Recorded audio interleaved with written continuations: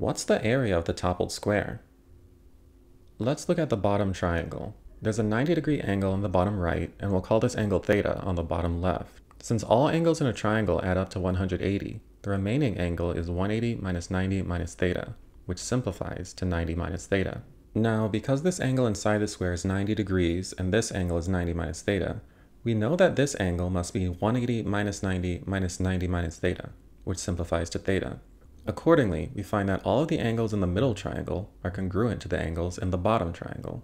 We can repeat this process with the top triangle. Then, using the angle-angle-angle similarity theorem, we can prove that each of these three triangles are similar to one another.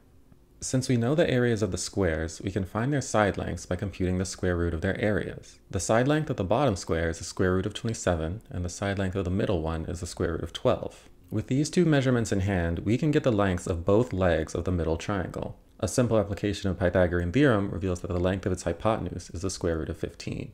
Since the triangles are similar, the ratio is the same between each of their corresponding sides. The length of the right leg of the bottom triangle is the square root of 27, which is in a ratio of 3 to 2 with the right leg of the middle one. We can use this ratio to find the hypotenuse of the bottom triangle. We can use the same logic to find the hypotenuse of the top triangle. Its sides are in a ratio of 1 to 2 with those of the middle triangle, so the length of the top triangle's hypotenuse is half that of the hypotenuse of the middle triangle.